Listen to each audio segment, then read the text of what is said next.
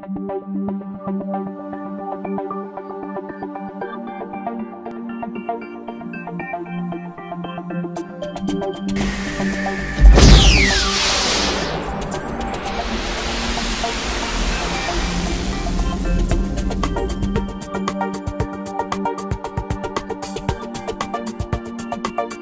to the LGBT Community Center of Greater Cleveland. I'm Phyllis Harris, the Executive Director, and I'm very excited this Saturday morning. We have visiting the center today Chad Griffin from HRC.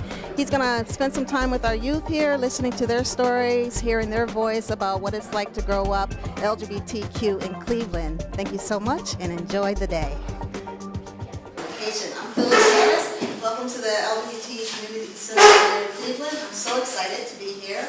I always have to give a shout out to my daughter, Jaden. What I know is that it is Saturday morning, and we had confirmed 13 young people here, and I want to point out the young people who actually gave us their Saturday morning and showed up harmony here. And I did get your name, and Megan. Megan? Yes. Megan. So thank you for coming. Thank you.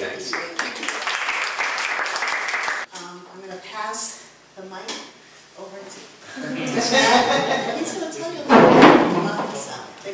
Thank you. Thank you so much, Phyllis, and for the team for opening up your doors here. I said when I walked in, what an incredibly welcoming facility. I spend a lot of time traveling the country and going to cities big and small, and it's an incredible resource that you have here, and I know you're working to elevate and to expand your services, and I hope we can be partners with you going forward. There are so many communities across this country that have no support system and have no center, including my home state of Arkansas. It does not have an LGBT center. There are some smaller support systems that are starting to come up, but it's an incredible resource that you have here that we ideally could not only expand here, but really replicate. And hopefully get public funding for you, both city and state funding. I know some of our centers across the country do that, and I hope this survey will serve. It's also a real honor to have Councilman Joe Simperman. I said that right, didn't I? Joe. To have the councilman here on a Saturday morning and to show your support and thank you for your leadership here in this community and for getting the gay games here. In Cleveland that you get to host. We're about a year, 2 years away. 2 years away. Is that 24 months or is it?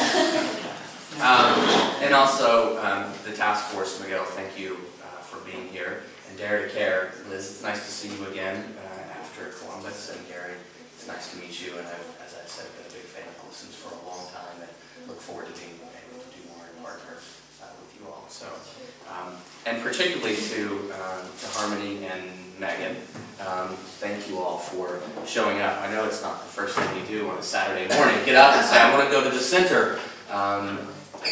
See there? That is credits to you guys. But I really do appreciate it. You know, I grew up in a small town in Arkansas, a town much smaller than Cleveland, with about 9,000 people.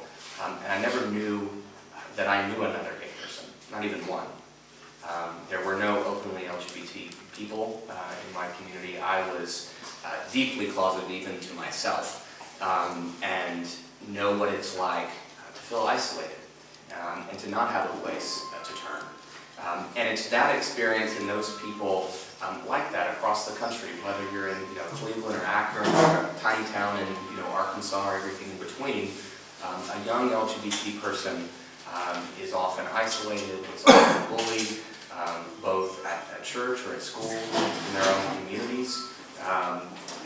And certainly what this survey shows is that's true here in the state of Ohio. One of the first things that I did going into this job was to launch a survey of 10,000 LGBT youth across the country. 10,000. The single largest youth survey. And the goal there was to get a real snapshot of your experiences so that we could tell that story across the country and take those stories into our city halls and into our state capitals and into the congressional offices in Washington so that we're not just, it's not me conveying what I think is true, but us having real evidence to show what life is like person growing up today. And the results were sobering. And there are a number of things that I'm going to highlight a few things, and I hope we can just have a discussion and talk about your own experiences, and I'd love to hear more about the services here at the center. But it showed that the isolation is incredible. 84% nationally. We also did, by the way, a sample survey of your straight peers so that we could have a comparison. 84% of straight youth say that they fit into their communities. 84%. That's as close to as 100 as you get in most any survey. 84%. That number drops to about 50%. Only half of LGBT youth say that they fit into their communities. And the number here in Ohio is right at about that, about 51 or 52%. So 1 out of every 2 youth feel that they don't fit in at one of the most important times in their lives. The time that we're growing and learning. It should be the time where we feel secure and we have the normal worries and concerns that anyone else might have. When straight youth were asked what their top 3 concerns were, graduating from high school, getting into college, and their finances. When we asked LGBT youth their top concerns, bullying at school, non-accepting families, and fear of coming out were the top 3.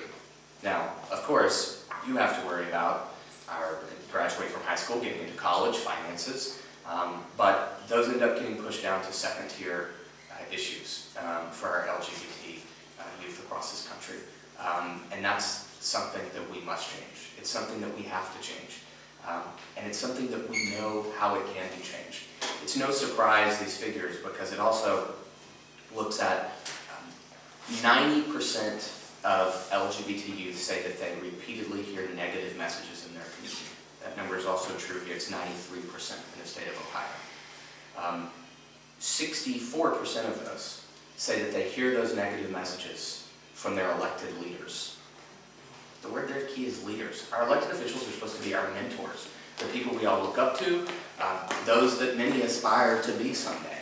Instead, our LGBT young people are hearing the negative messages from our elected leaders. You know, thank God we have someone like Joe, and an increasing number, by the way, of leaders across this country elected who are standing up and speaking up for equality and for dignity. But not yet enough, and we can't stop until that changes, because as this survey shows, the impact is incredible. On the positive side, our youth are incredibly optimistic and resilient. They talk about the internet as being a place where they feel safe and they feel comfortable being who they are, even when they might not be out to their own families or in their own communities or even to their teachers or, some of the cases, peers. They feel comfortable being who they are online. But when you ask them about being happy in the future and being in a place where they can be happy and productive citizens, over 60% of those youth say that they need to move to another city or even state to be able to feel comfortable and accepted in their community. And the great news about everything I just said, even though it is a lot of sobering facts, these are all things we can do something about. They're all things we can do something about. And the work at HRC that we do day in and day out at the foundation, whether it's with our faith and religion program, where we're working to elevate more fair-minded religious leaders and elevate their voices. In some cases, those who voice the negative and the hate tend to get more attention than those that actually believe in the golden rule. And our goal there is to elevate more of those. And we've seen a lot of that over this last year.